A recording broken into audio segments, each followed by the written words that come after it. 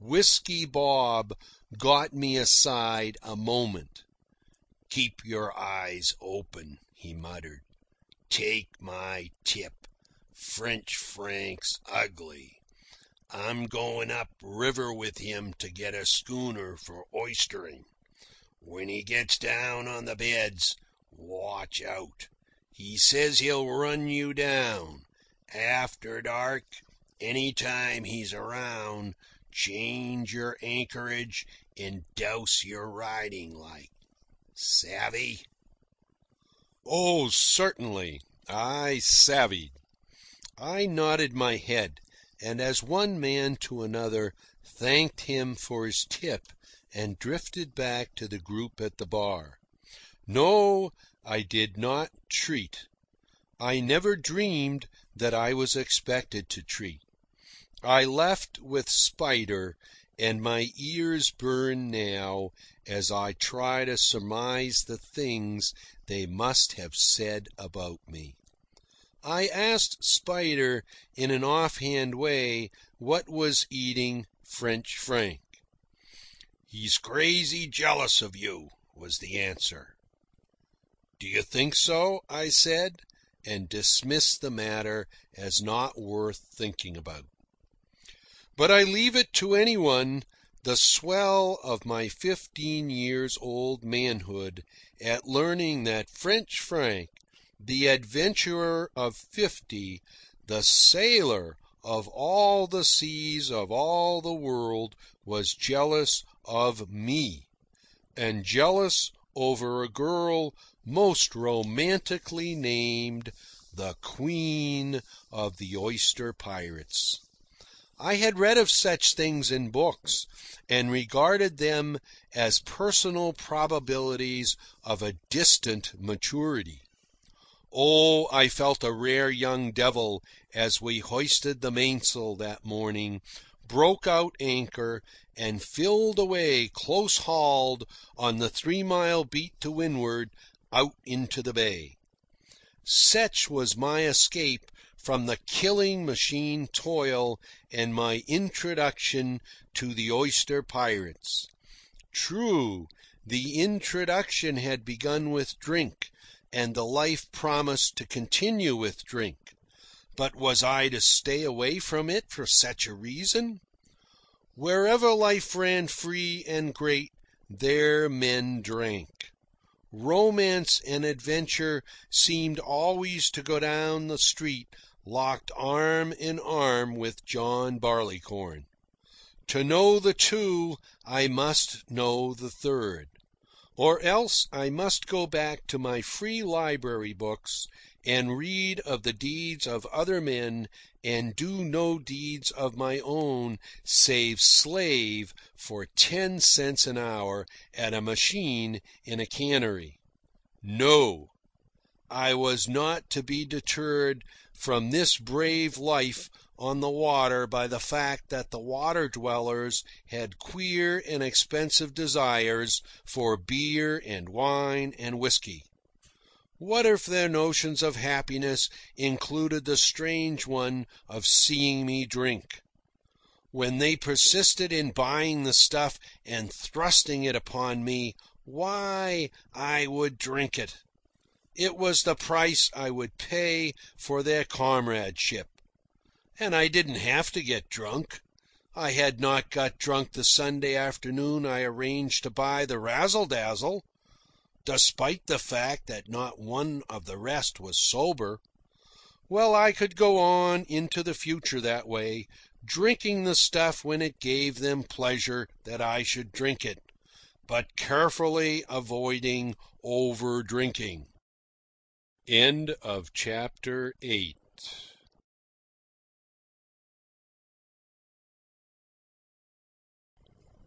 Chapter 9. Gradual as was my development as a heavy drinker among the oyster pirates, the real heavy drinking came suddenly, and was the result not of desire for alcohol, but of an intellectual conviction. The more I saw of the life, the more I was enamoured of it.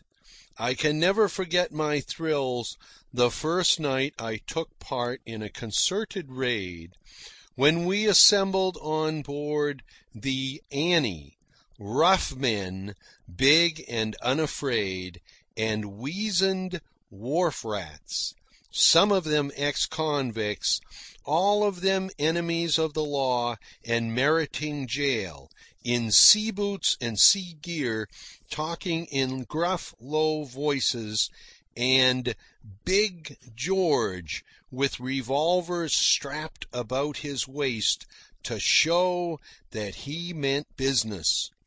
Oh, I know, looking back, that the whole thing was sordid and silly. But I was not looking back in those days when I was rubbing shoulders with John Barleycorn and beginning to accept him. The life was brave and wild, and I was living the adventure I had read so much about. Nelson, young Scratch, they called him, to distinguish him from Old Scratch, his father, sailed in the sloop Reindeer, partners with one Clam. Clam was a daredevil, but Nelson was a reckless maniac. He was 20 years old with the body of a Hercules. When he was shot in Benicia a couple of years later, the coroner said he was the greatest shouldered man he had ever seen laid on a slab. Nelson could not read or write. He had been dragged up by his father on San Francisco Bay, and boats were second nature with him. His strength was prodigious, and his reputation along the waterfront for violence was anything but savoury. He had berserker rages and did mad, terrible things. I made his acquaintance the first cruise of the Razzle Dazzle, and saw him sail the Reindeer in a blow and dredge oysters all around the rest of us as we lay at 2 anchors, troubled with fear of going ashore. He was some man, this Nelson, and when, passing by the Last Chance saloon, he spoke to me, I felt very proud. But try to imagine my pride when he promptly asked me in to have a drink. I stood at the bar and drank a glass of beer with him and talked manfully of oysters and boats and of the mystery of who had put the load of buckshot through the Annie's mainsail. We talked and lingered at the bar. It seemed to me strange that we lingered. We had had our beer. But who was I to lead the way outside when great Nelson chose to lean against the bar? After a few minutes, to my surprise, he asked me to have another drink, which I did. And still we talked, and Nelson evinced no intention of leaving the bar. Bear with me while I explain the way of my reasoning and of my innocence. First of all, I was very proud to be in the company of Nelson, who was the most heroic figure among the oyster pirates and bay adventurers. Unfortunately for my stomach and mucous membranes, Nelson had a strange quirk of nature that made him find happiness in treating me to a beer. I had no moral disinclination for beer, and just because I didn't like the taste of it and the weight of it was no reason I should forego the honour of his company. It was his whim to drink beer, and to have me drink beer with him. Very well, I would put up with the passing discomfort. So we continued to talk at the bar and to drink beer ordered and paid for by Nelson. I think now, when I look back upon it, that Nelson was curious. He wanted to find out just what kind of a gink I was. He wanted to see how many times I'd let him treat without offering to treat in return. After I had drunk half a dozen glasses, my policy of temperateness in mind, I decided that I had had enough for that time. So I mentioned that I was going aboard the Razzle Dazzle, then lying at the city wharf 100 yards away. I said good-bye to Nelson and went on down the wharf.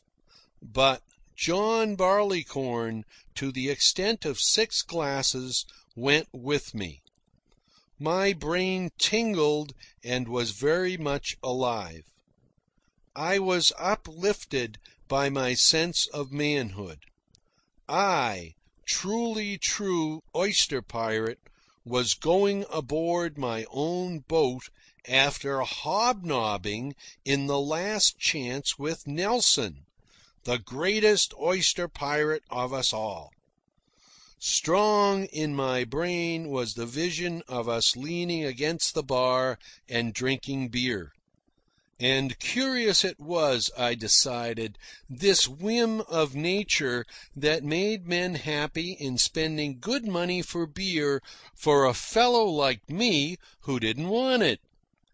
As I pondered this, I recollected that several times other men, in couples, had entered the Last Chance, and first one, then the other, had treated to drinks.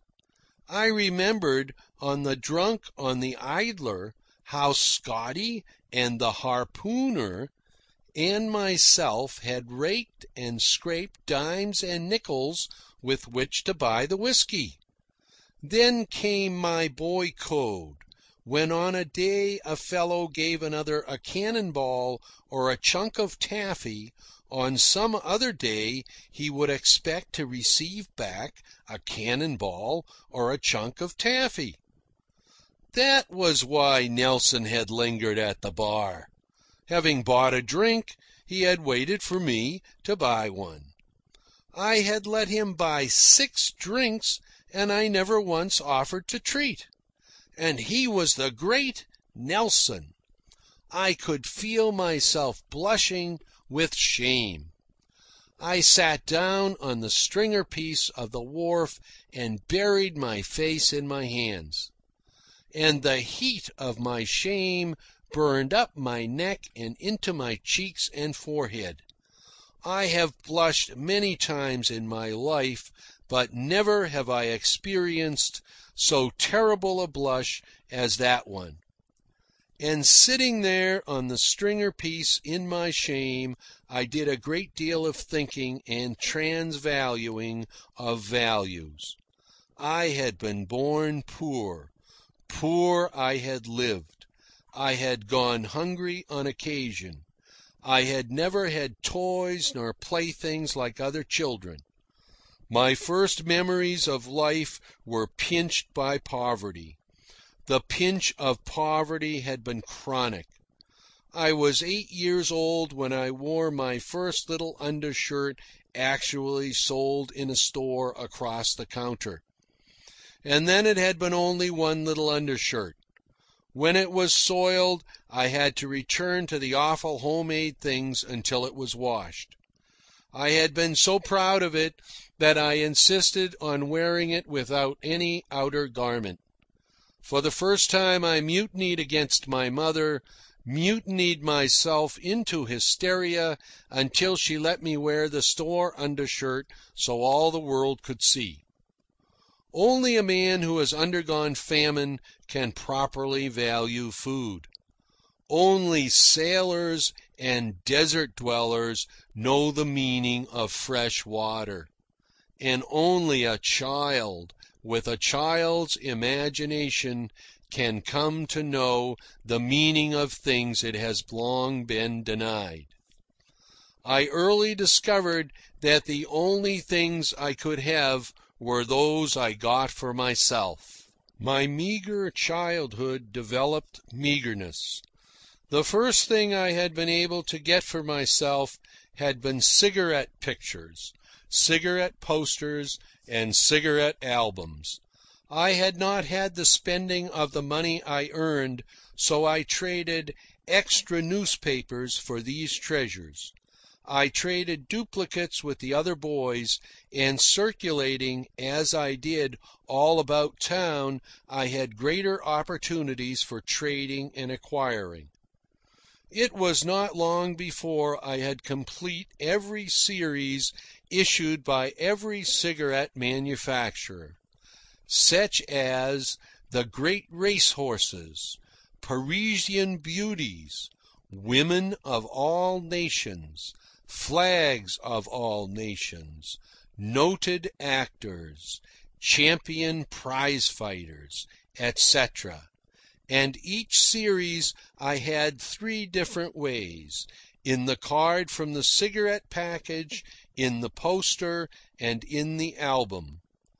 Then I began to accumulate duplicate sets, duplicate albums. I traded for other things that boys valued and which they usually bought with money given them by their parents. Naturally, they did not have the keen sense of values that I had, who was never given money to buy anything. I traded for postage stamps, for minerals, for curios, for birds' eggs, for marbles. I had a more magnificent collection of agates than I have ever seen any boy possess, and the nucleus of the collection was a handful worth of at least $3, which I had kept as security for 20 cents I loaned to a messenger boy who was sent to reform school before he could redeem them. I'd trade anything and everything for anything else, and turn it over in a dozen more trades until it was transmuted into something that was worth something. I was famous as a trader. I was notorious as a miser. I could even make a junk man weep when I had dealings with him. Other boys called me in to sell for them their collection of bottles, rags, old iron, grain, and gunny sacks, and 5-gallon oil cans, and give me a commission for doing it. And this was the thrifty, close-fisted boy, accustomed to slave at a machine for 10 cents an hour, who sat on the stringer piece and considered the matter of beer at 5 cents a glass and gone in a moment with nothing to show for it. I was now with men I admired. I was proud to be with them. Had all my pinching and saving brought me equivalent of one of the many thrills which had been mine since I came among the oyster pirates? Then what was worth while, money or thrills? These men had no horror of squandering a nickel or many nickels. They were magnificently careless of money, calling up 8 men to drink whiskey at 10 cents a glass, as French Frank had shown. Why, Nelson had just spent 60 cents on beer for the 2 of us. Which was it to be? I was aware that I was making a grave decision. I was deciding between money and men, between niggardliness and romance. Either I must throw overboard all my old values of money and look upon it as something to be flung about wastefully, or I must throw overboard my comradeship with these men whose peculiar quirks made them like strong drink. I retraced my steps up the wharf to the Last Chance, where Nelson still stood outside. "Come on and have a beer," I invited. Again we stood at the bar and drank and talked, but this time it was I who paid 10 cents. A whole hour of my labour at a machine for a drink of something I didn't want and which tasted rotten. But it wasn't difficult. I had achieved a concept. Money no longer counted. It was comradeship that counted. "Have another?" I asked. And we had another, and I paid for it. Nelson, with the wisdom of the skilled drinker, said to the barkeeper, "Make mine a small one, Johnny." Johnny nodded and gave him a glass that contained only a third as much as the glasses we had been drinking. Yet the charge was the same, 5 cents. By this time I was getting nicely jingled, so such extravagance didn't hurt me much. Besides, I was learning. There was more in this buying of drinks than mere quantity. I got my finger on it. There was a stage when the beer didn't count at all, but just the spirit of comradeship of drinking together. And another thing. I, too, could call for small beers and minimize by 2/3 the detestable freightage with which comradeship burdened one. "I had to go aboard to get some money," I remarked casually as we drank, in the hope Nelson would take it as an explanation of why I had let him treat 6 consecutive times. "Oh, well, you didn't have to do that," he answered. "Johnny'll trust a fellow like you. Won't you, Johnny?" "Sure," Johnny agreed with a smile. "How much you got down against me?" Nelson queried. Johnny pulled out the book he kept behind the bar, found Nelson's page, and added up the account of several dollars. At once I became possessed with a desire to have a page in that book. Almost it seemed the final badge of manhood.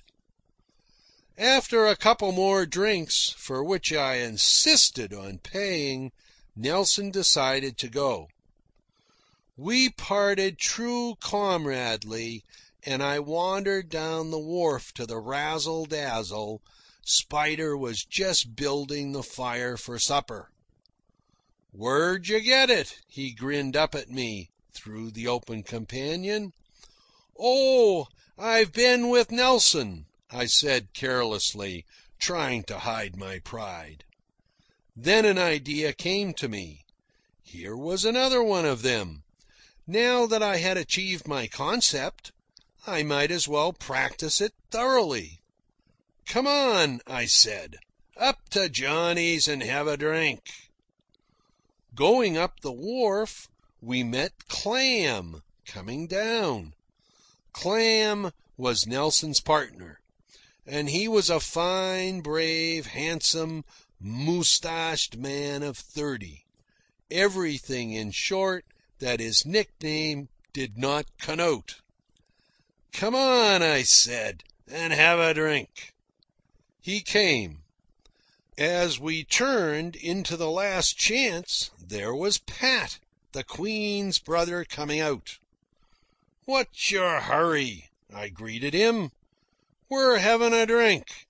Come on along." "I've just had one," he demurred. "What of it? We're having one now," I retorted. And Pat consented to join us. And I melted my way into his good graces with a couple of glasses of beer. Oh, I was learning things that afternoon about John Barleycorn. There was more in him than the bad taste when you swallowed him. Here, at the absurd cost of 10 cents, a gloomy, grouchy individual who threatened to become an enemy was made into a good friend. He became even genial. His looks were kindly, and our voices mellowed together as we talked waterfront and oyster bed gossip. "Small beer for me, Johnny," I said, when the others had ordered schooners. "Yes," and I said it like the accustomed drinker, carelessly, casually, as a sort of spontaneous thought that had just occurred to me. Looking back, I am confident that the only one there who guessed I was a tyro at bar drinking was Johnny Heinhold. "Where'd he get it?" I overheard Spider confidentially ask Johnny. "Oh, he's been sousing here with Nelson all afternoon," was Johnny's answer. I never let on that I'd heard, but proud? Aye, even the barkeeper was giving me a recommendation as a man. "He's been sousing here with Nelson all afternoon." Magic words. The accolade delivered by a barkeeper with a beer glass. I remembered that French Frank had treated Johnny the day I bought the razzle-dazzle. The glasses were filled and we were ready to drink. "Have something yourself, Johnny," I said, with an air of having intended to say it all the time, but of having been a trifle remiss because of the interesting conversation I had been holding with Clam and Pat. Johnny looked at me with quick sharpness, divining, I am positive, the strides I was making in my education, and poured himself whiskey from his private bottle. This hit me for a moment on my thrifty side. He had taken a 10-cent drink when the rest of us were drinking 5-cent drinks. But the hurt was only for a moment. I dismissed it as ignoble, remembering my concept, and did not give myself away. "You'd better put me down in the book for this," I said, when we had finished the drink. And I had the satisfaction of seeing a fresh page devoted to my name and a charge penciled for a round of drinks amounting to 30 cents. And I glimpsed, as through a golden haze, a future wherein that page would be much charged and crossed off and charged again. I treated a second time around, and then, to my amazement, Johnny redeemed himself in that matter of the 10-cent drink. He treated us around from behind the bar, and I decided that he had arithmetically evened things up handsomely. "Let's go around to the St. Louis house," Spider suggested when we got outside. Pat, who had been shoveling coal all day, had gone home, and Clam had gone upon the Reindeer to cook supper. So around Spider and I went to the St. Louis house, my first visit, a huge barroom where perhaps 50 men, mostly longshoremen, were congregated. And there I met Soup Kennedy for the second time, and Bill Kelly. And Smith of the Annie drifted in, he of the belt-buckled revolvers. And Nelson showed up. And I met others, including the Vigie brothers, who ran the place, and the chiefest of all, Joe Goose, with the wicked eyes, the twisted nose, and the flowered vest, who played the harmonica like a roistering angel, and who went on the most atrocious tears that even the Oakland waterfront could conceive of and admire. As I bought drinks, others treated as well, the thought flickered across my mind that Mammy Jenny wasn't going to be repaid much on her loan out of that week's earnings of the razzle-dazzle. But what of it, I thought, or rather John Barleycorn thought it for me.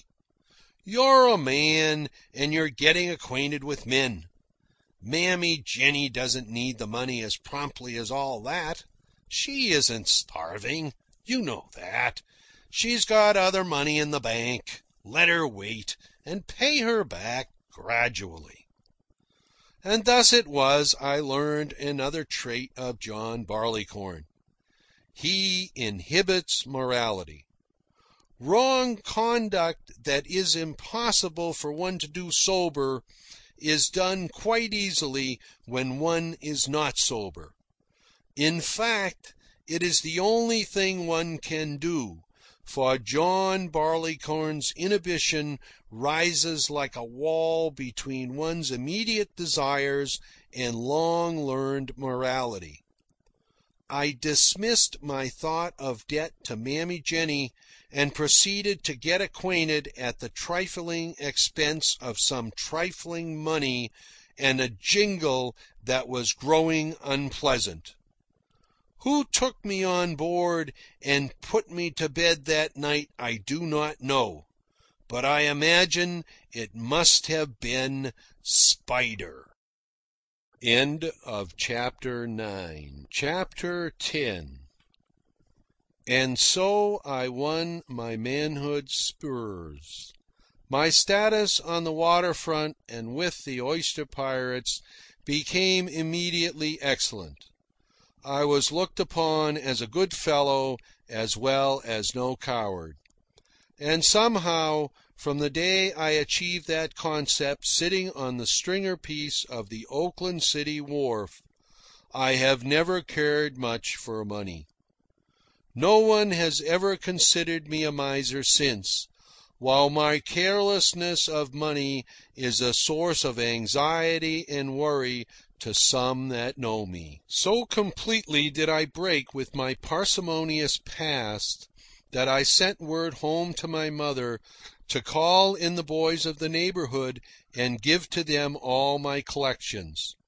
I never even cared to learn what boys got what collections. I was a man now, and I made a clean sweep of everything that bound me to my boyhood. My reputation grew. When the story went around the waterfront of how French Frank had tried to run me down with his schooner, and of how I had stood on the deck of the Razzle-Dazzle, a cocked, double-barrel shotgun in my hands, steering with my feet, and holding her to her course, and compelled him to put up his wheel and keep away, the waterfront decided that there was something in me despite my youth.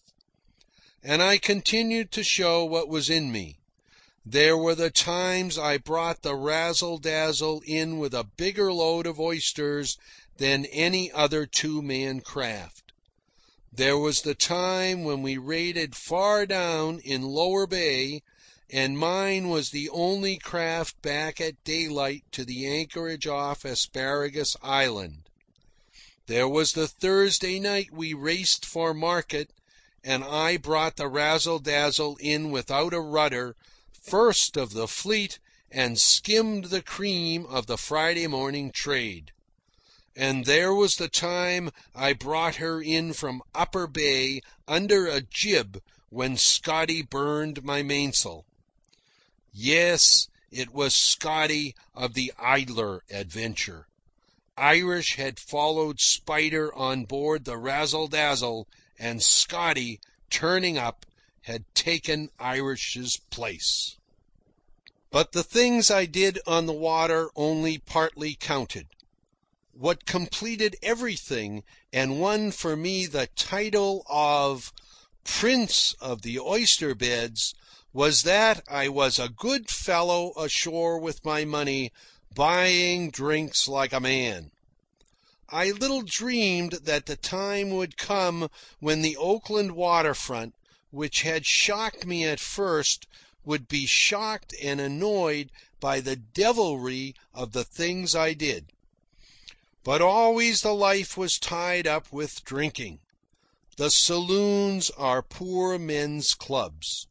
Saloons are congregating places. We engaged to meet one another in saloons. We celebrated our good fortune or wept our grief in saloons. We got acquainted in saloons. Can I ever forget the afternoon I met Old Scratch, Nelson's father? It was in the Last Chance. Johnny Heinhold introduced us. That Old Scratch was Nelson's father was noteworthy enough. But there was more to it than that. He was owner and master of the scow schooner Annie Mine, and some day I might ship as a sailor with him. Still more, he was romance. He was a blue-eyed, yellow-haired, raw-boned Viking, big-bodied and strong-muscled despite his age.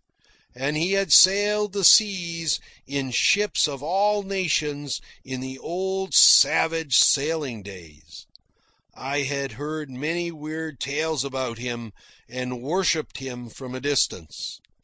It took the saloon to bring us together. Even so, our acquaintance might have been no more than a hand grip and a word. He was a laconic old fellow, had it not been for the drinking. "Have a drink," I said, with promptitude, after the pause which I had learned good form in drinking dictates. Of course, while we drank our beer, which I had paid for, it was incumbent on him to listen to me and to talk to me. And Johnny, like a true host, made the tactful remarks that enabled us to find mutual topics of conversation. And of course, having drunk my beer, Captain Nelson must now buy beer in turn. This led to more talking, and Johnny drifted out of the conversation to wait on other customers. The more beer Captain Nelson and I drank, the better we got acquainted. In me he found an appreciative listener, who by virtue of book reading knew much about the sea life he had lived. So he drifted back to his wild young days, and spun many a rare yarn for me, while we downed beer, treat by treat, although a blessed summer afternoon. And it was only John Barleycorn that made possible that long afternoon with the old sea dog. It was Johnny Heinhold who secretly warned me across the bar that I was getting pickled and advised me to take small beers. But as soon as Captain Nelson drank large beers, my pride forbade anything else than large beers. And not until the skipper ordered his first small beer did I order one for myself. Oh, when we came to a lingering fond farewell, I was drunk. But I had the satisfaction of seeing Old Scratch as drunk as I. My youthful modesty scarcely let me dare believe that the hardened old buccaneer was even more drunk. And afterwards, from Spider and Pat and Clam and Johnny Heinhold and others, came the tips that Old Scratch liked me, and had nothing but good words for the fine lad I was. Which was the more remarkable because he was known as a savage, cantankerous old cuss who never liked anybody. His very nickname, Scratch, arose from a berserker trick of his, in fighting, of tearing off his opponent's face. And that I had won his friendship, all thanks were due to John Barleycorn. I have given the incident merely as an example of the multitudinous lures and draws and services by which John Barleycorn wins his followers. End of chapter 10. Chapter 11. And still there arose in me no desire for alcohol, no chemical demand. In years and years of heavy drinking, drinking did not beget the desire. Drinking was the way of life I led, the way of the men with whom I lived. While away on my cruises on the bay, I took no drink along. And while out on the bay, the thought of the desirableness of a drink never crossed my mind. It was not until I tied the razzle-dazzle up to the wharf and got ashore in the congregating places of men, where drink flowed, that the buying of drinks for other men and the accepting of drinks from other men devolved upon me as a social duty and a manhood right. Then, too, there were the times lying at the city wharf or across the estuary on the sandpit when the Queen and her sister and her brother Pat and Mrs. Hadley came aboard. It was my boat. I was host, and I could only dispense hospitality in the terms of their understanding of it. So I would rush Spider, or Irish, or Scotty, or whoever was my crew, with the can for beer and the demijohn for red wine. And again, lying at the wharf disposing of my oysters, there were dusky twilights when big policemen and plain-clothes-men stole on board. And because we lived in the shadow of the police, we opened oysters and fed them to them with squirts of pepper sauce and rushed the growler or got stronger stuff in bottles. Drink as I would, I couldn't come to like John Barleycorn. I valued him extremely well for his associations, but not for the taste of him. All the time I was striving to be a man amongst men, and all the time I nursed secret and shameful desires for candy. But I would have died before I'd let anybody guess it. I used to indulge in lonely debauches on nights when I knew my crew was going to sleep ashore. I would go up to the free library, exchange my books, buy a quarter's worth of all sorts of candy that chewed and lasted, sneak aboard the razzle-dazzle, lock myself in the cabin, go to bed, and lie there long hours of bliss, reading and chewing candy. And those were the only times I felt that I got my real money's worth. Dollars and dollars across the bar couldn't buy the satisfaction that 25 cents did in a candy store.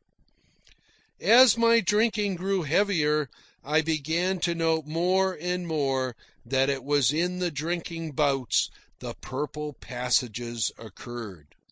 Drunks were always memorable. At such times things happened. Men like Joe Goose dated existence from drunk to drunk. The longshoremen all looked forward to their Saturday night drunk. We, of the oyster boats, waited until we had disposed of our cargoes before we got really started, though a scattering of drinks and a meeting of a chance friend sometimes precipitated an accidental drunk. In ways, the accidental drunks were the best. Stranger and more exciting things happened at such times, as, for instance, the Sunday when Nelson and French Frank and Captain Spink stole the stolen salmon boat from Whiskey Bob and Nicky the Greek. Changes had taken place in the personnel of the oyster boats. Nelson had got into a fight with Bill Kelly on the Annie and was carrying a bullet hole through his left hand. Also, having quarreled with Clam and broken partnership, Nelson had sailed the Reindeer, his arm in a sling, with a crew of 2 deep-water sailors, and he had sailed so madly as to frighten them ashore. Such was the tale of his recklessness they spread, that no one on the waterfront would go out with Nelson. So the Reindeer, crewless, lay across the estuary at the Sandspit. Beside her lay the Razzle-Dazzle, with a burned mainsail and Scotty and me on board. Whiskey Bob had fallen out with French Frank and gone on a raid upriver with Nicky the Greek.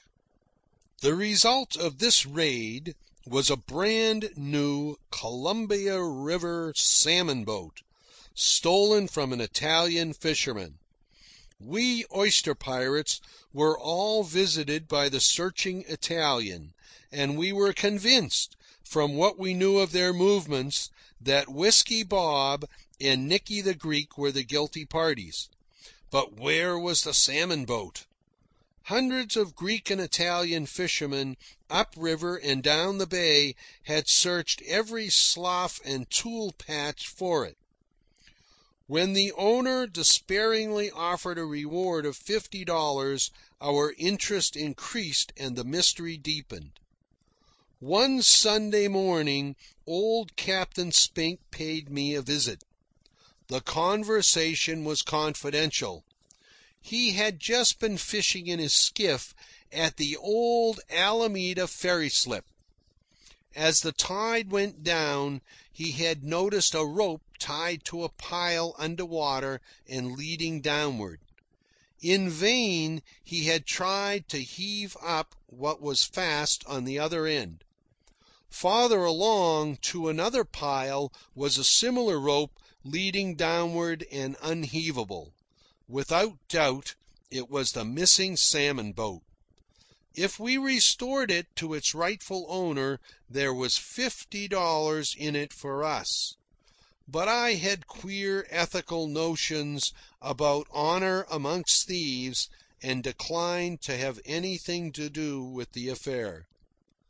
But French Frank had quarrelled with Whiskey Bob, and Nelson was also an enemy. Poor Whiskey Bob! Without viciousness, good-natured, generous, born weak, raised poorly, with an irresistible chemical demand for alcohol, still prosecuting his vocation of bay pirate, his body was picked up, not long afterward, beside a dock where it had sunk full of gunshot wounds. Within an hour after I had rejected Captain Spink's proposal, I saw him sail down the estuary on board the Reindeer with Nelson.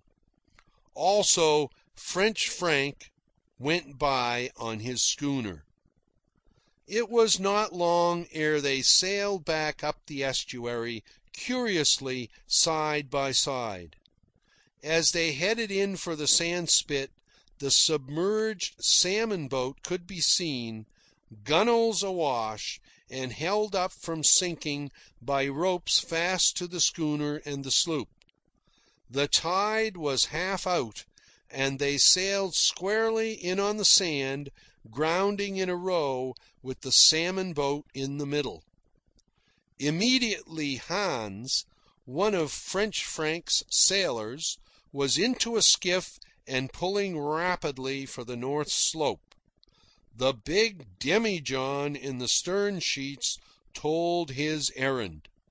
They couldn't wait a moment to celebrate the $50 they had so easily earned. It is the way of the devotees of John Barleycorn. When good fortune comes, they drink. When they have no fortune, they drink to the hope of good fortune. If fortune be ill, they drink to forget it. If they meet a friend, they drink. If they quarrel with a friend and lose him, they drink. If their love-making be crowned with success, they are so happy they needs must drink. If they be jilted, they drink for the contrary reason. And if they haven't anything to do at all, why, they take a drink, secure in the knowledge that when they have taken a sufficient number of drinks, the maggots will start crawling in their brains and they will have their hands full with things to do. When they are sober, they want to drink. And when they have drunk, they want to drink more. Of course, as fellow comrades, Scotty and I were called in for the drinking. We helped to make a hole in that $50 not yet received. The afternoon, from just an ordinary common summer Sunday afternoon, became a generous purple afternoon. We all talked and sang and ranted and bragged, and ever French Frank and Nelson sent more drinks around. We lay in full sight of the Oakland waterfront, and the noise of our revels attracted friends. Skiff after skiff crossed the estuary and hauled up on the sandspit, while Hans' work was cut out for him, ever to row back and forth for more supplies of booze. Then Whiskey Bob and Nicky the Greek arrived, sober, indignant, outraged in that their fellow pirates had raised their plant. French Frank, aided by John Barleycorn, orated hypocritically about virtue and honesty, and despite his 50 years, got Whiskey Bob out on the sand and proceeded to lick him.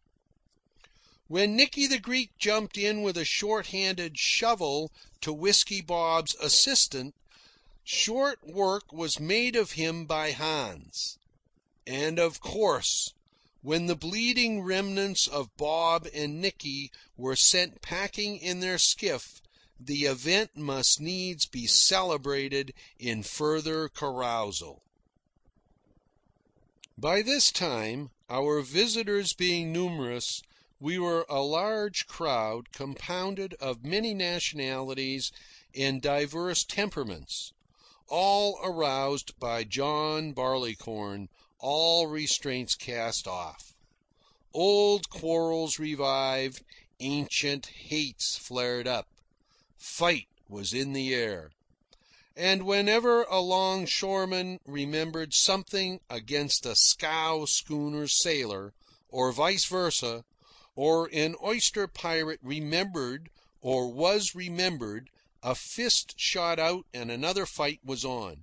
And every fight was made up in more rounds of drinks, wherein the combatants, aided and abetted by the rest of us, embraced each other and pledged undying friendship. And of all times, Soup Kennedy selected this time to come and retrieve an old shirt of his, left aboard the Reindeer from the trip he sailed with Clam. He had espoused Clam's side of the quarrel with Nelson. Also, he had been drinking in the St. Louis house, so that it was John Barleycorn who led him to the sandpit in quest of his old shirt. Few words started the fray. he locked with Nelson in the cockpit of the Reindeer, and in the mix-up barely escaped being brained by an iron bar wielded by irate French Frank. Irate because a two-handed man had attacked a one-handed man. If the Reindeer still floats, the dent of the iron bar remains in the hardwood rail of her cockpit. But Nelson pulled his bandaged hand, bullet perforated, out of its sling, and held by us, wept and roared his berserker belief that he could lick Soup Kennedy one-handed. And we let them loose on the sand. Once, when it looked as if Nelson were getting the worst of it, French Frank and John Barleycorn sprang unfairly into the fight. Scotty protested and reached for French Frank, who whirled upon him and fell on top of him in a pummeling clinch after a sprawl of 20 feet across the sand. In the course of separating these two, half a dozen fights started amongst the rest of us. These fights were finished one way or the other, or we separated them with drinks, while all the time Nelson and Soup Kennedy fought on. Occasionally we returned to them and gave advice, such as, when they lay exhausted in the sand, unable to strike a blow, "Throw sand in his eyes." And they threw sand in each other's eyes, recuperated, and fought on to successive exhaustions. And now, of all this that is squalid and ridiculous and bestial, try to think what it meant to me, a youth not yet 16, burning with the spirit of adventure, fancy filled with tales of buccaneers and sea rovers, sacks of cities and conflicts of armed men, and imagination maddened by the stuff I had drunk. It was life raw and naked, wild and free, the only life of that sort which my birth in time and space permitted me to attain. And more than that, it carried a promise. It was the beginning. From the sandspit, the way led out through the Golden Gate to the vastness of adventure of all the world, where battles would be fought, not for old shirts and over stolen salmon boats, but for high purposes and romantic ends. And because I told Scotty what I thought of his letting an old man like French Frank get away with him, we, too, brawled and added to the festivity of the sandpit. And Scotty threw up his job as crew and departed in the night with a pair of blankets belonging to me. During the night, while the other oyster pirates lay stupefied in their bunks, the schooner and the Reindeer floated on the high water and swung about to their anchors. The salmon boat, still filled with rocks and water, rested on the bottom. In the morning, early, I heard wild cries from the Reindeer, and tumbled out in the chill gray to see a spectacle that made the waterfront laugh for days. The beautiful salmon boat lay on the hard sand, squashed flat as a pancake, while on it were perched French Frank's schooner and the Reindeer. Unfortunately, 2 of the Reindeer's planks had been crushed in by the stout oak stem of the salmon boat. The rising tide had flowed through the hole and just awakened Nelson by getting into his bunk with him. I lent a hand, and we pumped the Reindeer out and repaired the damage. Then Nelson cooked breakfast, and while we ate, we considered the situation. He was broke. So was I. The $50 reward would never be paid for that pitiful mess of splinters on the sand beneath us. He had a wounded hand and no crew. I had a burned mainsail and no crew. "What do you say, you and me?" Nelson queried. "I'll go you," was my answer. And thus I became partners with young Scratch Nelson, the wildest, maddest of them all. We borrowed the money for an outfit of grub from Johnny Heinhold, filled our water barrels, and sailed away that day for the oyster beds. End of chapter 12. Nor have I ever regretted those months of mad devilry I put in with Nelson. He could sail, even if he did frighten every man that sailed with him. To steer to misdestruction by an inch or an instant was his joy. To do what everybody else did not dare attempt to do was his pride. Never to reef down was his mania. And in all the time I spent with him, blow high or low, the Reindeer was never reefed. Nor was she ever dry. We strained her open and sailed her open and sailed her open continually. And we abandoned the Oakland waterfront and went wider afield for our adventures. And all this glorious passage in my life was made possible for me by John Barleycorn. And this is my complaint against John Barleycorn.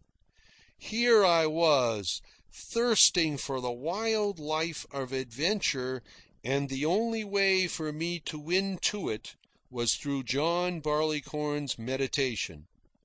It was the way of the men who lived the life. Did I wish to live the life, I must live it the way they did. It was by virtue of drinking that I gained that partnership and comradeship with Nelson. Had I drunk only the beer he paid for, or had I declined to drink at all, I should never have been selected by him as a partner. He wanted a partner who would meet with him on the social side as well as the work side of life. I abandoned myself to the life and developed the misconception that the secret of John Barleycorn lay in going on mad drunks, rising through the successive stages that only an iron constitution could endure to final stupefaction and swinish unconsciousness. I do not like the taste, so I drank for the sole purpose of getting drunk, of getting hopelessly, helplessly drunk. And I, who had saved and scraped, traded like a Shylock and made junkmen weep. I, who had stood aghast when French Frank, at a single stroke, spent 80 cents for whiskey for 8 men, I turned myself loose with a more lavish disregard for money than any of them. I remember going ashore one night with Nelson. In my pocket were $180. It was my intention first to buy some clothes, after that some drinks. I needed the clothes. All I possessed were on me, and they were as follows: a pair of sea boots that providentially leaked the water out as fast as it ran in, a pair of 50-cent overalls, a 40-cent cotton shirt, and a sou'wester. I had no hat, so I had to wear the sou'wester. And it will be noted that I have listed neither underclothes nor socks. I didn't own any. To reach the stores where clothes could be bought, we had to pass a dozen saloons. So I bought me the drinks first. I never got to the clothing stores. In the morning, broke, poisoned but contented, I came back on board and we set sail. I possessed only the clothes I had gone ashore in, and not a cent remained of the $180. It might well be deemed impossible by those who have never tried it that in 12 hours a lad can spend all of $180 for drinks. I know otherwise. And I had no regrets. I was proud. I had shown them I could spend with the rest of them. Amongst strong men I had proved myself strong. I had clinched again, as I had often clinched, my right to the title of Prince. Also, my attitude may be considered, in part, as a reaction from my childhood's meagreness and my childhood's excessive toil. Possibly my inchoate thought was, better to remain amongst booze fighters, a prince, than to toil 12 hours a day at a machine for 10 cents an hour. There are no purple passages in machine toil. But if the spending of $180 in 12 hours isn't a purple passage, then I'd like to know what is. Oh, I skip much of the details of my trafficking with John Barleycorn during this period, and shall only mention events that will throw light on John Barleycorn's ways. There were 3 things that enabled me to pursue this heavy drinking. First, a magnificent constitution far better than the average. Second, the healthy open-air life on the water. And third, the fact that I drank irregularly. While out on the water, we never carried any drink along. The world was opening up to me. Already I knew several hundred miles of the waterways of it, and of the towns and cities and fishing hamlets on the shores. Came the whisper to range farther. I had not found it yet. There was more behind. But even this much of the world was too wide for Nelson. He wearied for his beloved Oakland waterfront, and when he elected to return to it, we separated in all friendliness. I now made the old town of Benicia on the Carquinez Straits my headquarters. In a cluster of fishermen's arks, moored in the tules on the waterfront, dwelt a congenial crowd of drinkers and vagabonds, and I joined them. I had longer spells ashore, between fooling with salmon fishing and making raids up and down bay and rivers as a deputy fish patrolman, and I drank more and learned more about drinking. I held my own with anyone, drink for drink, and often drank more than my share to show the strength of my manhood. When, on a morning, my unconscious carcass was disentangled from the nets on the drying frames, whither I had stupidly, blindly crawled the night before, and when the waterfront talked it over with many a giggle and laugh and another drink, I was proud indeed. It was an exploit. And when I never drew a sober breath on one stretch for 3 solid weeks, I was certain I had reached the top. Surely, in that direction, one could go no farther. It was time for me to move on. For always, drunk or sober, at the back of my consciousness, something whispered that this carousing and bay adventuring was not all of life. This whisper was my good fortune. I happened to be so made that I could hear it calling, always calling, out and away over the world. It was not canniness on my part. It was curiosity, desire to know, an unrest and a seeking for things wonderful that I seemed somehow to have glimpsed or guessed. What was this life for, I demanded, if this were all? No, there was something more, away and beyond. And in relation to my much later development as a drinker, this whisper, this promise of the things at the back of life must be noted, for it was destined to play a dire part in my more recent wrestlings with John Barleycorn. But what gave immediacy to my decision to move on was a trick John Barleycorn played me, a monstrous, incredible trick that showed abysses of intoxication hitherto undreamed. At 1:00 in the morning, after a prodigious drunk, I was tottering aboard a sloop at the end of the wharf, intending to go to sleep. The tide swept through Carquinez Straits as in a mill race, and the full ebb was on when I stumbled overboard. There was nobody on the wharf, nobody on the sloop. I was borne away by the current. I was not startled. I thought the misadventure delightful.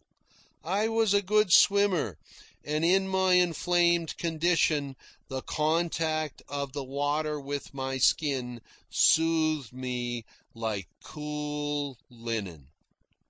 And then John Barleycorn played me his maniacal trick. Some maundering fancy of going out with the tide suddenly obsessed me. I had never been morbid.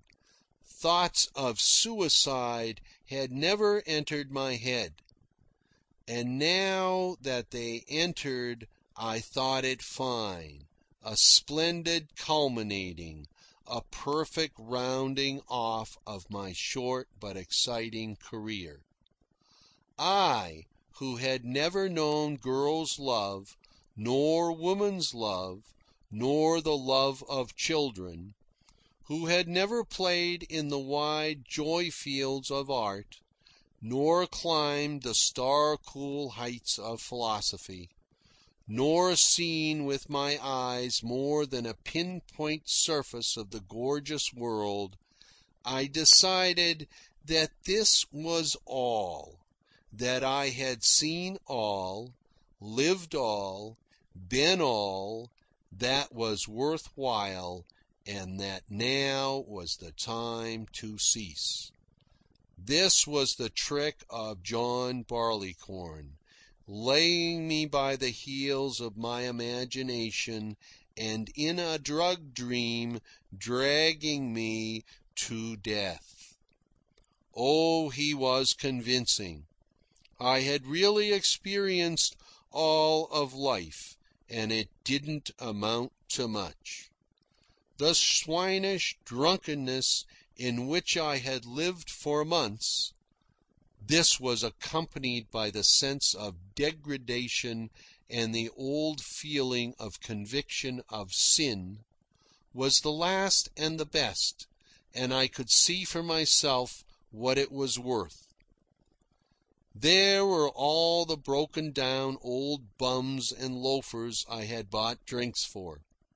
That was what remained of life.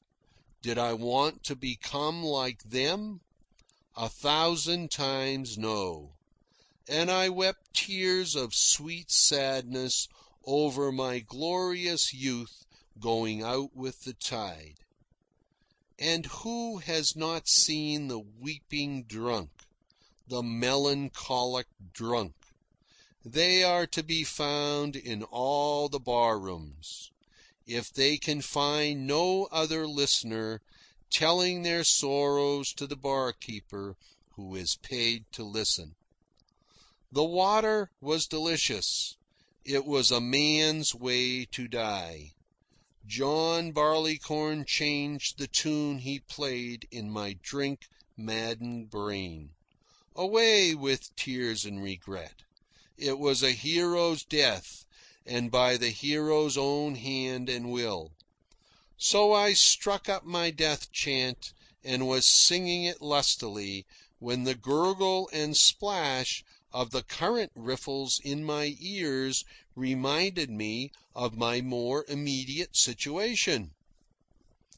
Below the town of Benicia, where the Solano Wharf projects, the straits widen out into what bayfarers call the bight of Turner's shipyard. I was in the shore tide that swept under the Solano Wharf and up into the bight. I knew of old the power of the suck which developed when the tide swung around the end of Dead Man's Island and drove straight for the wharf. I didn't want to go through those piles. It wouldn't be nice, and I might lose an hour in the bight on my way out with the tide.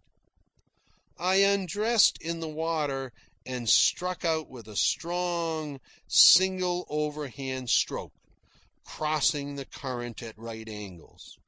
Nor did I cease until, by the wharf lights, I knew I was safe to sweep by the end. Then I turned over and rested. The stroke had been a telling one, and I was a little time in recovering my breath. I was elated, for I had succeeded in avoiding the suck. I started to raise my death chant again, a purely extemporized farrago of a drug-crazed youth. "Don't sing yet," whispered John Barleycorn. "The Solano runs all night. There are railroad men on the wharf.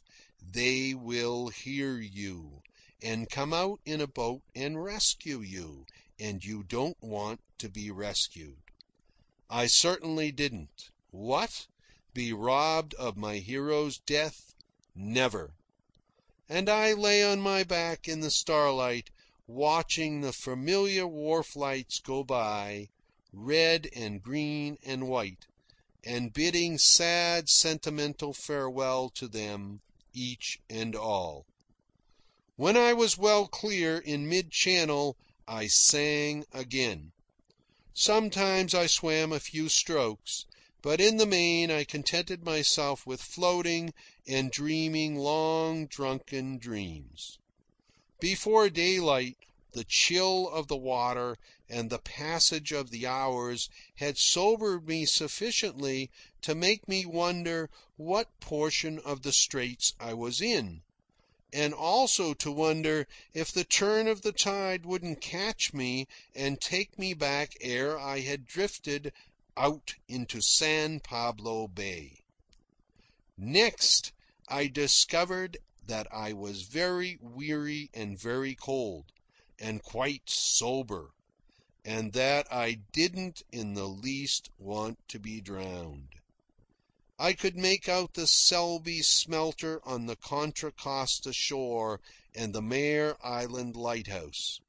I started to swim for the Solano shore, but was too weak and chilled, and made so little headway, and at the cost of such painful effort, that I gave it up and contented myself with floating, now and then giving a stroke to keep my balance in the tide rips which were increasing the commotion on the surface of the water. And new fear. I was sober now, and I didn't want to die. I discovered scores of reasons for living. And the more reasons I discovered, the more liable it seemed that I was going to drown anyway. Daylight, after I had been 4 hours in the water, found me in a parlous condition in the tide rips off Mare Island, where the swift ebbs from Vallejo Straits and Carquinez Straits were fighting with each other, and where, at that particular moment, they were fighting the flood tide setting up against them from San Pablo Bay. A stiff breeze had sprung up, and the crisp little waves were persistently lapping into my mouth, and I was beginning to swallow salt water. With my swimmer's knowledge, I knew the end was near. And then the boat came. A Greek fisherman running in for Vallejo. And again I had been saved from John Barleycorn by my constitution and physical vigour. And in passing, let me note that this maniacal trick John Barleycorn played me is nothing uncommon. An absolute statistic of the percentage of suicides due to John Barleycorn would be appalling. In my case, healthy, normal, young, full of the joy of life, the suggestion to kill myself was unusual, but it must be taken into account that it came on the heels of a long carouse, when my nerves and brain were fearfully poisoned, and that the dramatic, romantic side of my imagination, drink-maddened to lunacy, was delighted with the suggestion. And yet the older, more morbid drinkers, more jaded with life and more disillusioned, who kill themselves, do so usually after a long debauch, when their nerves and brains are thoroughly poison-soaked. End of chapter 12.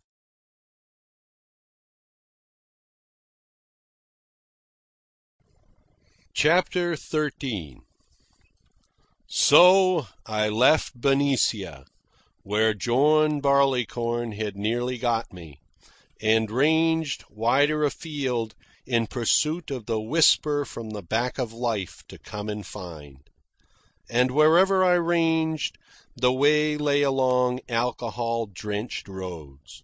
Men still congregated in saloons. They were the poor man's clubs, and they were the only clubs to which I had access. I could get acquainted in saloons. I could go into a saloon and talk with any man.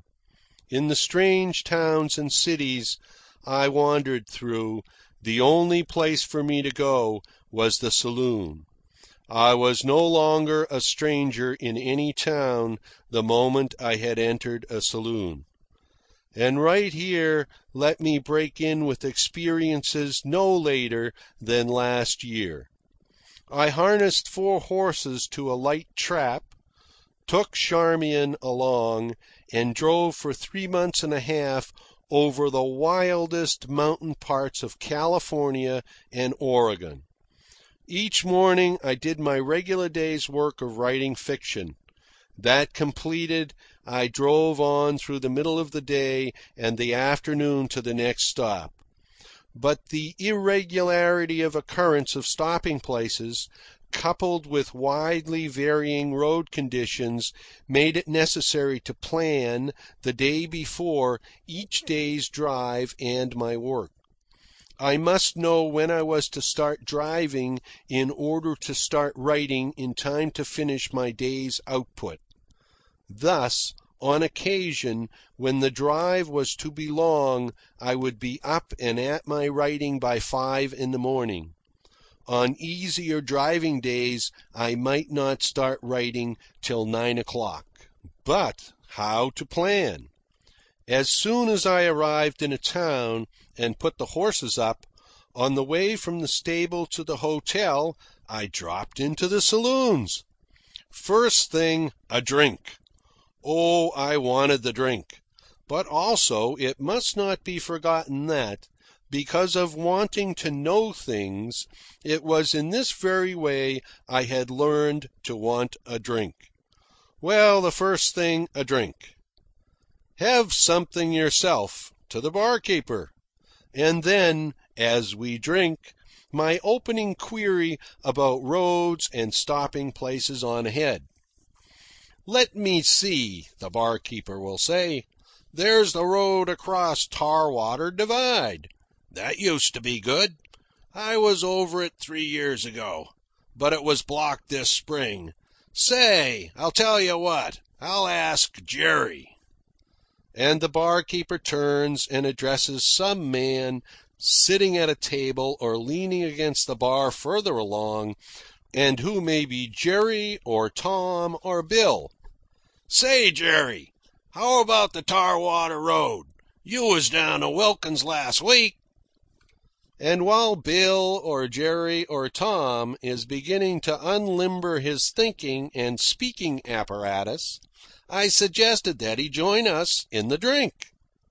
Then discussions arise about the advisability of this road or that, what the best stopping places may be, what running time I may expect to make, where the best trout streams are, and so forth, in which other men join, and which are punctuated with more drinks.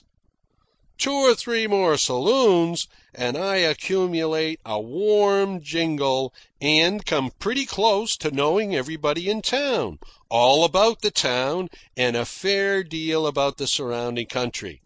I know the lawyers, editors, businessmen, local politicians, and the visiting ranchers, hunters, and miners, so that by evening, when Charmian and I stroll down the main street and back, she is astounded by the number of new acquaintances in that totally strange town.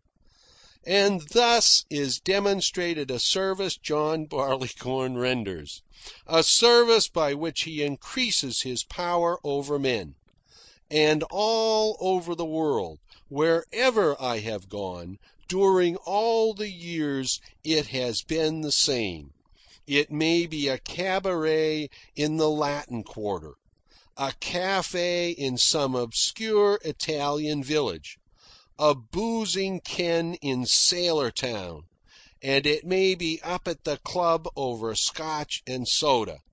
But always it will be where John Barleycorn makes fellowship that I get immediately in touch and meet and know. And in the good days coming, when John Barleycorn will have been banished out of existence along with the other barbarisms, some other institution that the saloon will have to obtain, some other congregating place of men where strange men and stranger men may get in touch and meet and know. But to return to my narrative. When I turned my back on Benicia, my way led through saloons. I had developed no moral theories against drinking, and I disliked as much as ever the taste of the stuff. But I had grown respectfully suspicious of John Barleycorn. I could not forget that trick he had played on me who did not want to die. So I continued to drink, and to keep a sharp eye on John Barleycorn, resolved to resist all future suggestions of self-destruction. In strange towns, I made immediate acquaintances in the saloons. When I hoboed and had the price of a bed, a saloon was the only place that would receive me and give me a chair by the fire. I could go into a saloon and wash up, brush my clothes, and comb my hair.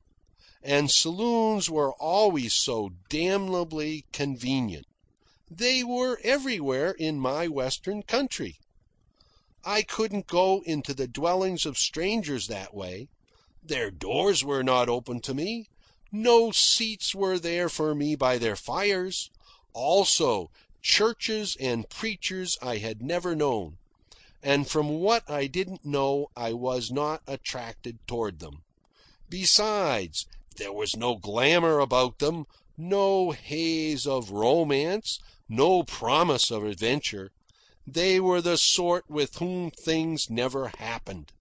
They lived and remained always in the one place, creatures of order and system, narrow, limited, restrained. They were without greatness, without imagination, without camaraderie. It was the good fellows, easy and genial, daring, and on occasion mad, that I wanted to know. The fellows, generous-hearted and handed, and not rabbit-hearted. And here is another complaint I bring against John Barleycorn. It is these good fellows that he gets, the fellows with the fire and the go in them, who have bigness and warmness and the best of the human weaknesses.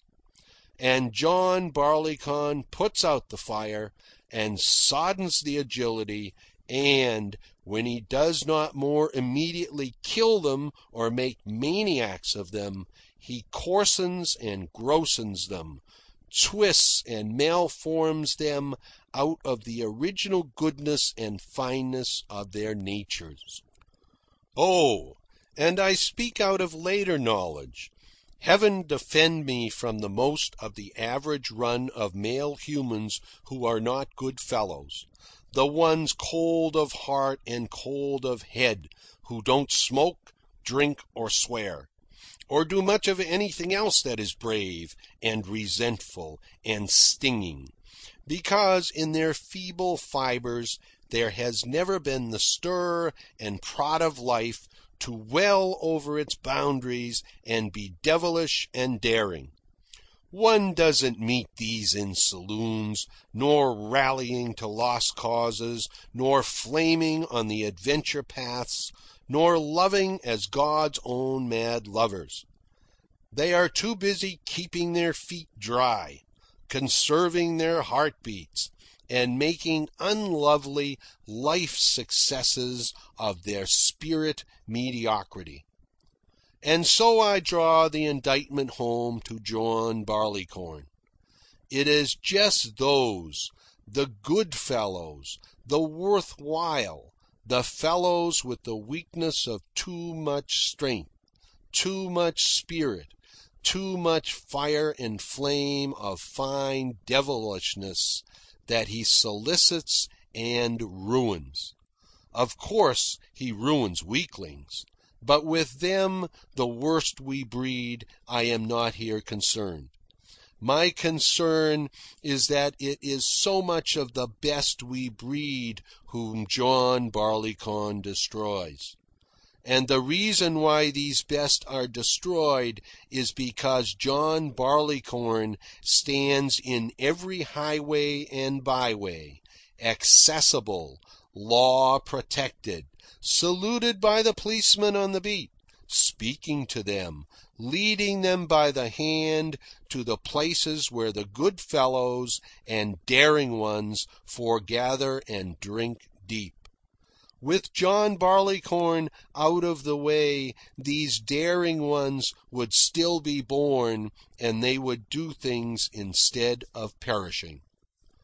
Always I encountered the camaraderie of drink. I might be walking down the track to the water tank to lie in wait for a passing freight train, when I would chance upon a bunch of alky stiffs. An alky stiff is a tramp who drinks druggists' alcohol. Immediately, with greeting and salutation, I am taken into the fellowship.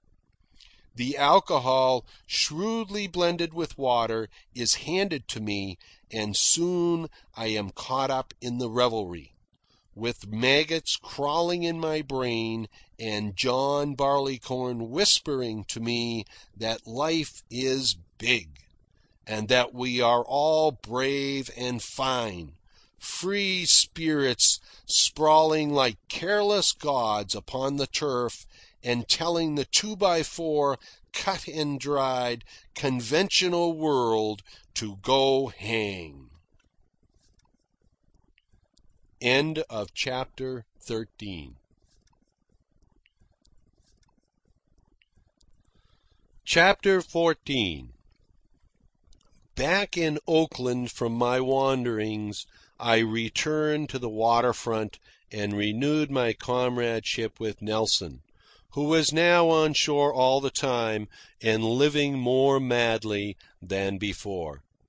I, too, spent my time on shore with him, only occasionally going for cruises of several days on the bay to help out on short-handed scow schooners. The result was that I was no longer reinvigorated by periods of open-air abstinence and healthy toil. I drank every day, and whenever opportunity offered, I drank to excess. For I still laboured under the misconception that the secret of John Barleycorn lay in drinking to bestiality and unconsciousness. I became pretty thoroughly alcohol-soaked during this period. I practically lived in saloons, became a bar-room loafer and worse. And right here was John Barleycorn getting me in a more insidious, though no less deadly way than when he nearly sent me out with the tide. I had a few months still to run before I was 17. I scorned the thought of a steady job at anything. I felt myself a pretty tough individual in a group of pretty tough men. And I drank because these men drank and because I had to make good with them. I had never had a real boyhood, and in this, my precocious manhood, I was very hard and woefully wise. Though I had never known girls' love even, I had crawled through such depths that I was convinced absolutely that I knew the last word about love and life. And it wasn't a pretty knowledge. Without being pessimistic, I was quite satisfied that life was a rather cheap and ordinary affair. You see, John Barleycorn was blunting me. The old strings and prods of the spirit were no longer sharp. Curiosity was leaving me. What did it matter what lay on the other side of the world? Men and women, without doubt, very much like the men and women I knew, marrying and giving in marriage, and all the petty run of petty human concerns, and drinks, too. But the other side of the world was a long way to go for a drink. I had but to step to the corner and get all I wanted at Joe Vigi's. Johnny Heinhold still ran the Last Chance, and there were saloons on all the corners and between the corners. The whispers from the back of life were growing dim as my mind and body soddened. The old unrest was drowsy. I might as well rot and die here in Oakland as anywhere else. And I should have so rotted and died, and not in very long order either, at the pace John Barleycorn was leading me, had the matter depended wholly on him. I was learning what it was to have no appetite. I was learning what it was to get up shaky in the morning, with a stomach that quivered, with fingers touched with palsy, and to know the drinker's need for a stiff glass of whiskey neat in order to brace up. Oh, John Barleycorn is a wizard dopester. Brain and body, scorched and jangled and poisoned, returned to be tuned up by the very poison that caused the damage. There is no end to John Barleycorn's tricks. He had tried to inveigle me into killing myself. At this period, he was doing his best to kill me at a fairly rapid pace. But, not satisfied with that, he tried another dodge. He very nearly got me, too, and right there I learned a lesson about him. Become a wiser, a more skillful drinker. I learned there were limits to my gorgeous constitution, and that there were no limits to John Barleycorn. I learned that in a short hour or two he could master my strong head, my broad shoulders and deep chest, put me on my back, and with a devil's grip on my throat, proceed to choke the life out of me. Nelson and I were sitting in the Overland House. It was early in the evening, and the only reason we were there was because we were broke and it was election time. You see, in election time, local politicians, aspirants for office, have a way of making the rounds of the saloons to get votes. One is sitting at a table, in a dry condition, wondering who is going to turn up and buy him a drink, or if his credit is good at some other saloon, and if it's worthwhile to walk that far to find out, when suddenly the saloon doors swing wide and enters a bevy of well-dressed men, themselves usually wide and exhaling an atmosphere of prosperity and fellowship.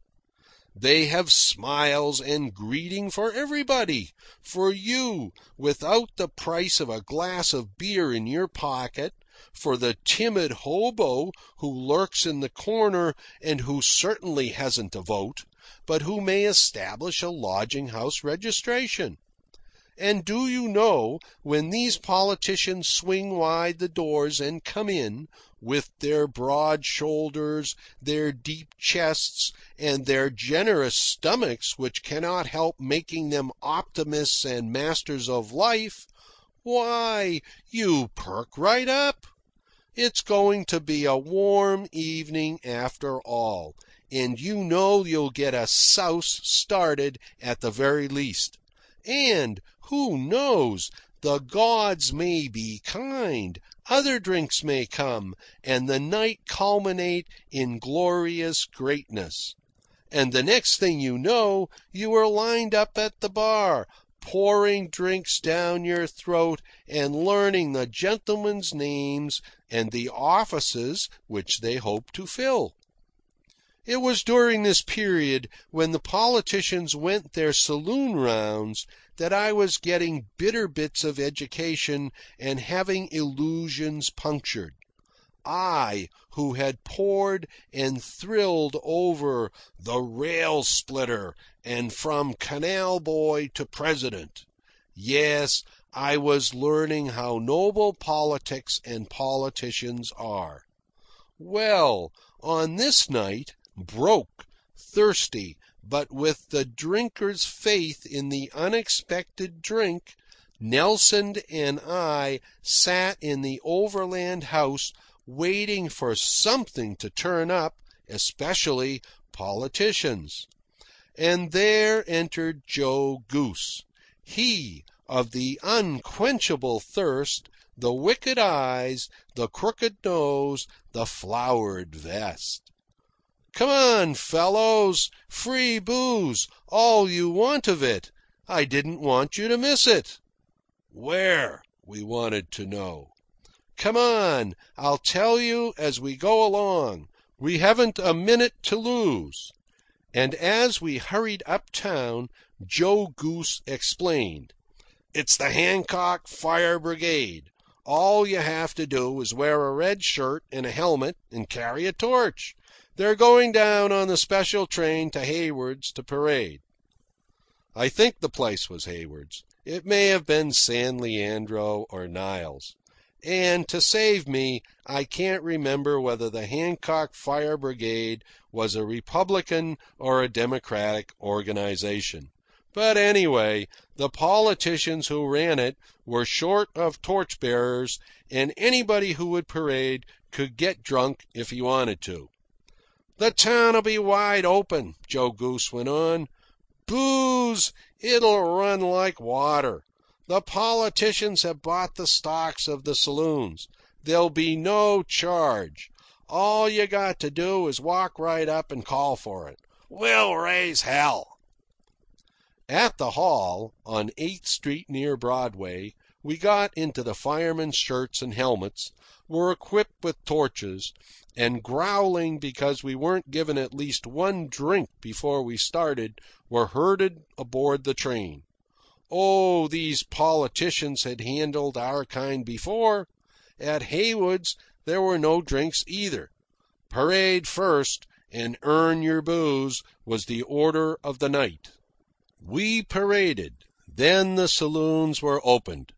Extra barkeepers had been engaged, and the drinkers jammed 6 deep before every drink-drenched and unwiped bar.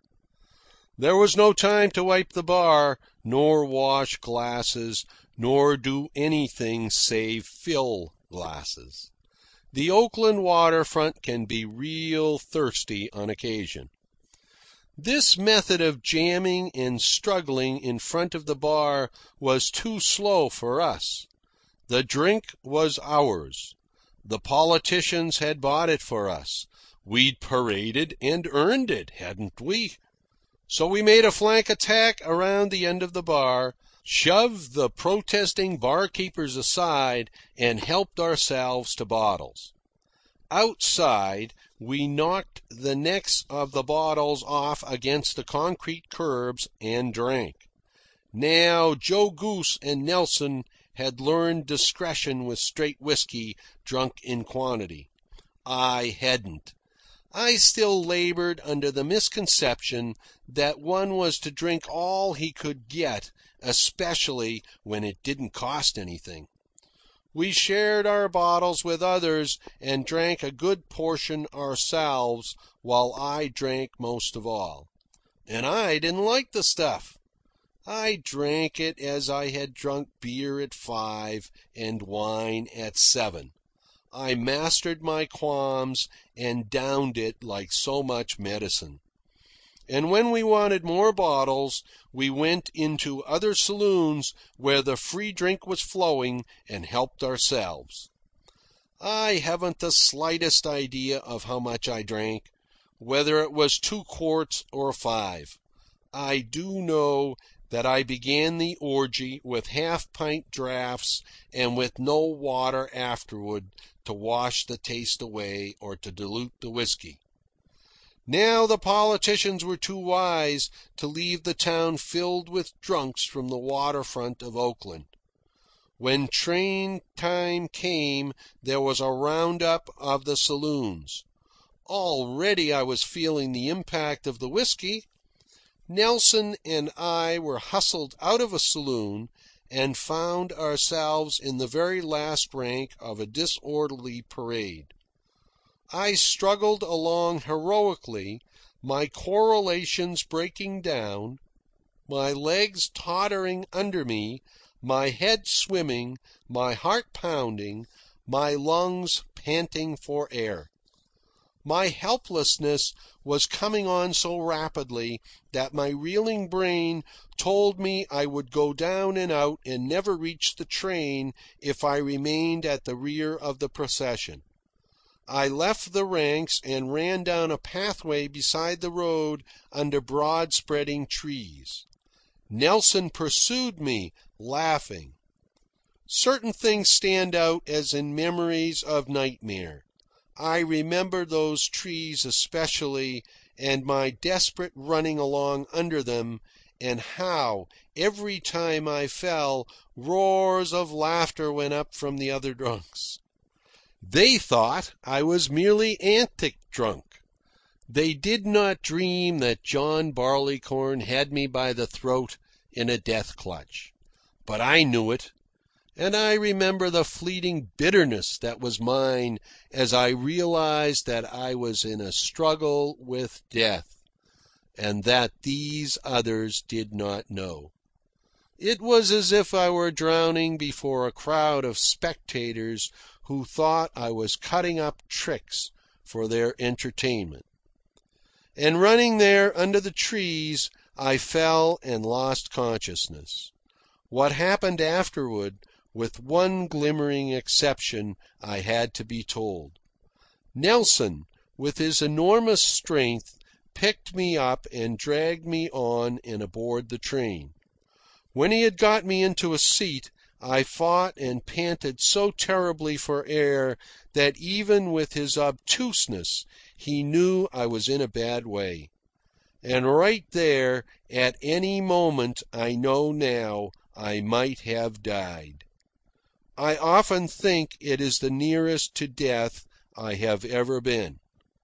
I have only Nelson's description of my behaviour to go by. I was scorching up, burning alive internally in an agony of fire and suffocation, and I wanted air. I madly wanted air. My efforts to raise a window were vain, for all the windows in the car were screwed down. Nelson had seen drink-crazed men and thought I wanted to throw myself out. He tried to restrain me, but I fought on.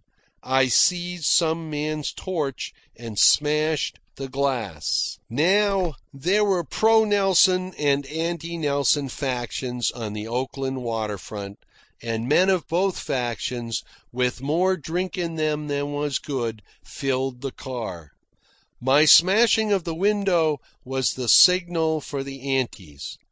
One of them reached for me and dropped me and started the fight, of all of which I have no knowledge save what was told me afterwards, and a sore jaw next day from the blow that put me out. The man who struck me went down across my body.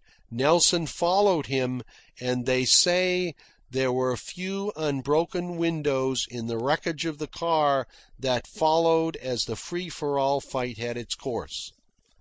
This being knocked cold and motionless was perhaps the best thing that could have happened to me. My violent struggles had only accelerated my already dangerously accelerated heart and increased the need for oxygen in my suffocating lungs.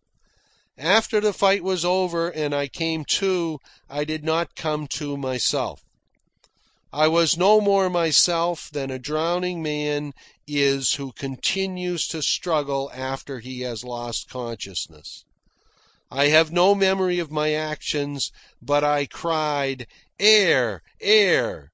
so insistently that it dawned on Nelson that I did not contemplate self-destruction.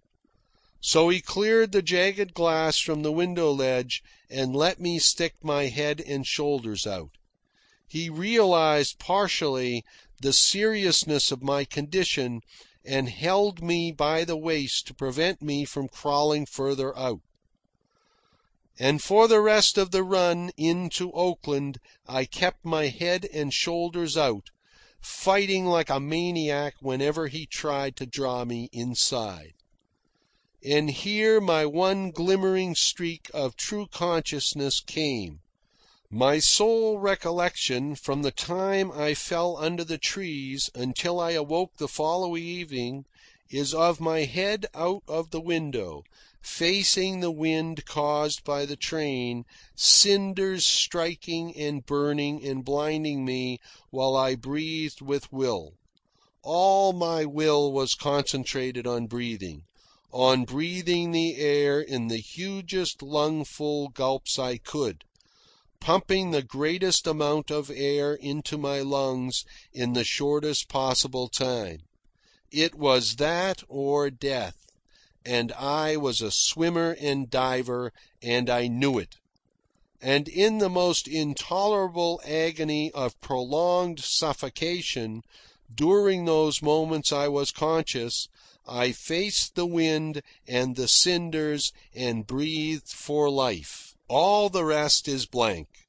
I came to the following evening in a waterfront lodging house. I was alone. No doctor had been called in. And I might well have died there, for Nelson and the others, deeming me merely sleeping off my drunk, had let me lie there in a comatose condition for 17 hours. Many a man, as every doctor knows, has died of the sudden impact of a quart or more of whisky. Usually one reads of them so dying, strong drinkers on account of a wager.